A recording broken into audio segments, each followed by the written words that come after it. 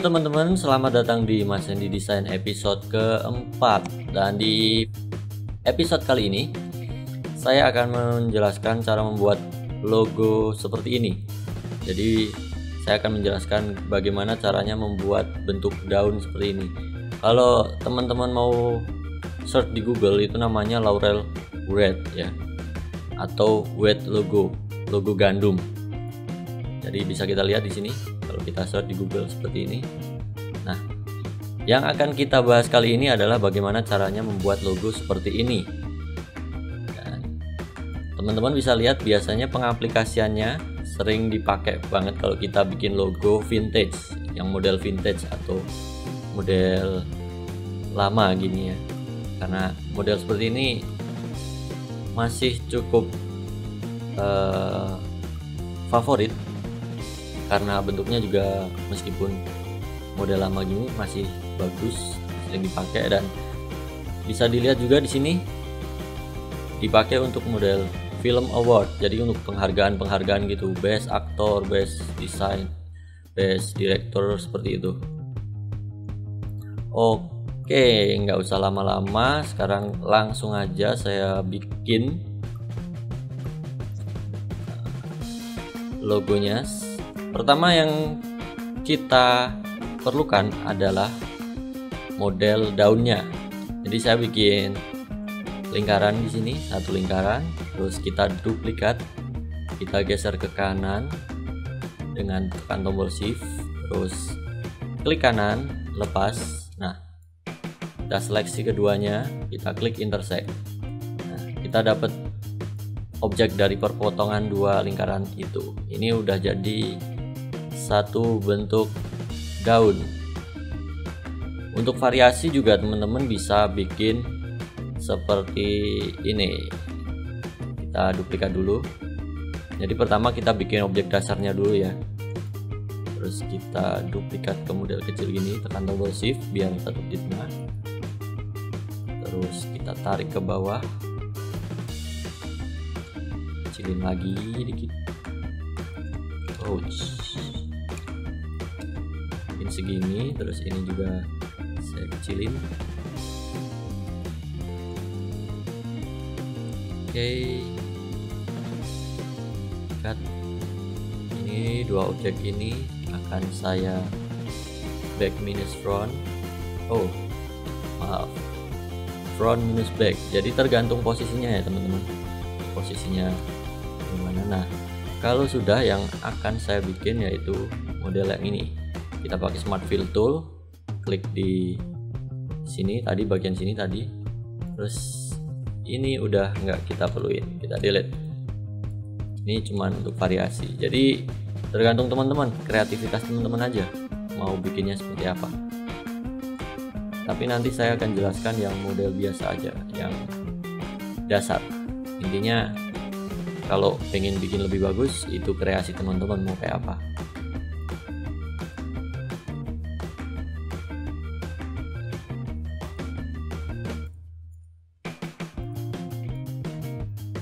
Tahan. Nah, kurang lebihnya seperti ini. Jadi ada yang bentuk seperti ini. Hilangkan outline-nya. Ada yang seperti ini. Ada juga nanti bisa kita grup, terus kita pakai distort, kita tarik sedikit. Salah, yang ini kita twist, namanya twister distortion. Jadi kita bikin berputar sedikit saja.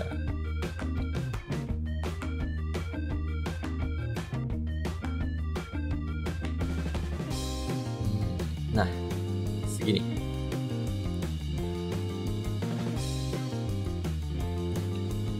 Itu bisa seperti itu.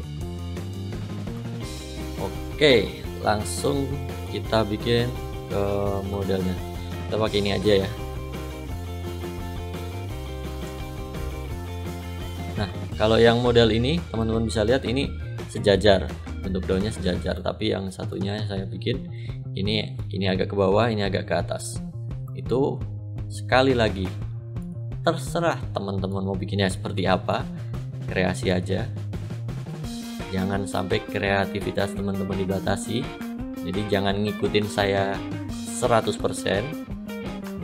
cuman pakai tekniknya aja, nanti teman-teman bisa sendiri bikin yang lebih bagus mungkin. Oke, nah sekarang kita dapat model seperti ini.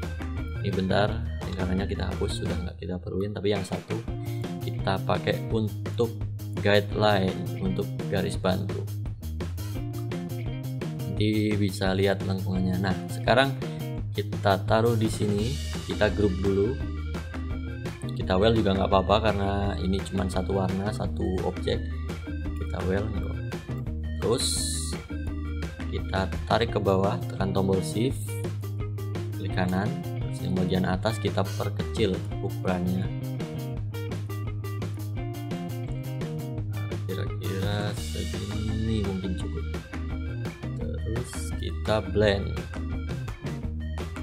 Kita klik tahan, terus kita klik blend, kita tarik dari sini ke sini atau ke sini ke sini, nggak masalah. Sekarang kita atur jumlah daunnya mau berapa banyak. Nah, kalau udah ini 10 aja nggak apa-apa. Terus kita atur ini namanya blend directionnya.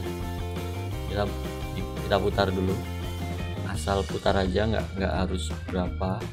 Itu nanti kita atur lagi. Nah ini kan muternya cuma searah, kita kok nggak melengkung. Itu caranya dengan klik loop blend. Nah seperti ini. Terus kita tambahkan directionnya ke 90 derajat, atau mungkin sesuai kebutuhan teman-teman. Nah sekarang ini kok nggak beraturan. Nah yang kita atur adalah objek awal, objek akhir.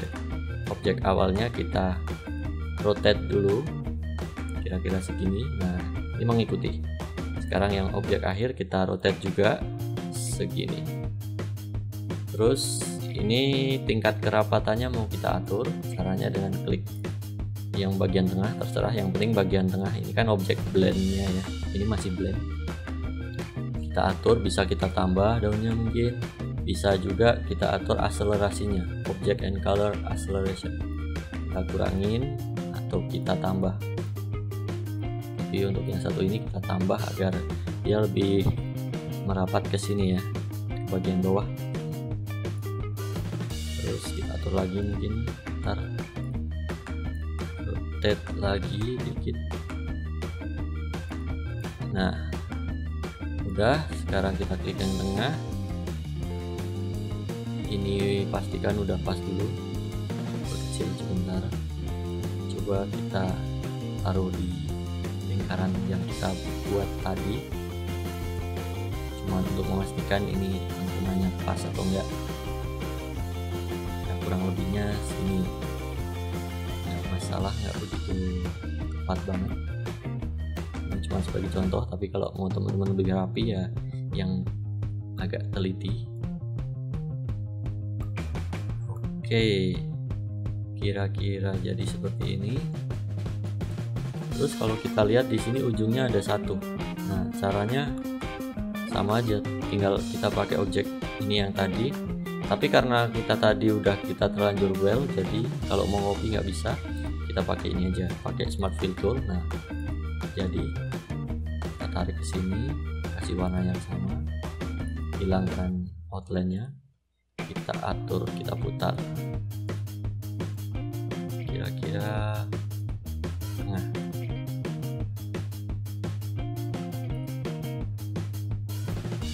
Yap. Oke, segini. Nah ini masih blend ya. Kita sekarang klik kanan, break blend group apart atau Ctrl K gini. Jadi ini semua udah jadi objek sendiri-sendiri. Kalau kita ungroup ini jadi objek sendiri. Nah seperti itu. Kalau udah kita blok, kita well. Boleh kita well sekarang atau nanti juga nggak apa-apa. Sekarang gimana cara bikin rantingnya seperti ini? Kalau saya caranya seperti ini. Dari lingkaran tadi kita klik arc, jadi ini terpotong. Kita atur menggunakan shape tool,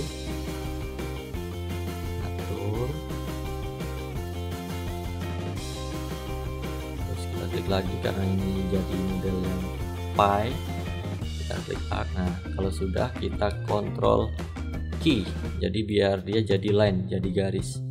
Ini udah jadi garis, kita atur posisinya. Terus kalau ini nggak pas, nanti kita bisa atur lagi.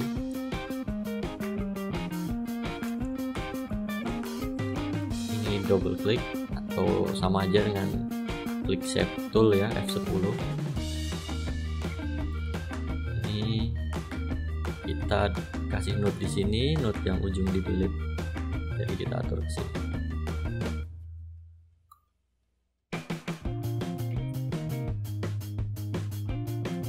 Oke. Terus bagian sini kita bikin node baru. Jadi saya mau bikin agak melengkung, seperti rantingnya melengkung ke bawah. Nah, yang ini kita tarik ke bawah, kita tarik.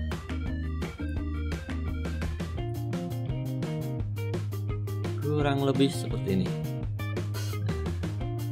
Sekarang tinggal kita bikin agak berisi, jadi seperti ini. Kita manfaatkan fungsi artistic media.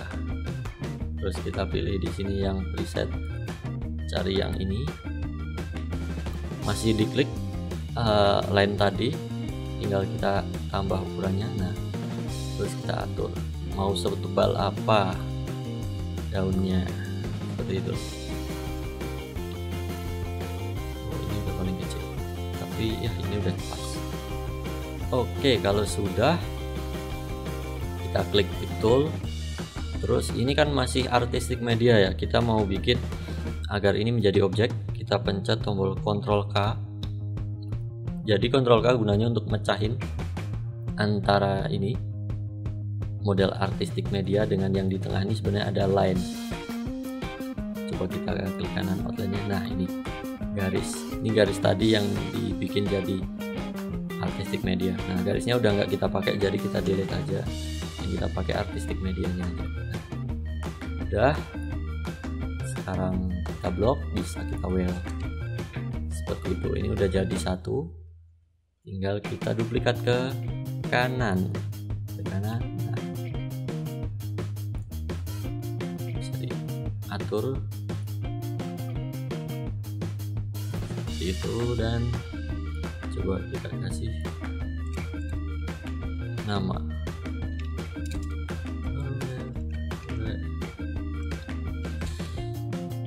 Oke, fontnya kita kasih yang agak menarik. Ini fontnya namanya Amatic. Teman-teman bisa search di 1001 font kalau nggak salah. Nanti kalau emang perlu saya cantumkan di deskripsi di bawah, teman-teman cek aja. Kurang lebihnya seperti itu. Tinggal kita kasih warna sesuai yang kita inginkan.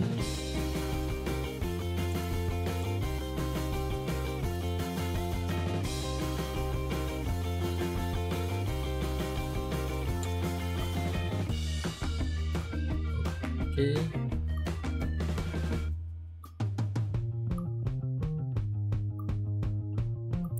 Ya mungkin sekian dulu tutorial kali ini, mudah-mudahan bermanfaat, dan terima kasih yang udah nonton sampai episode 4 ini. Jangan lupa klik like, share, dan subscribe. Oke, sampai jumpa di episode selanjutnya.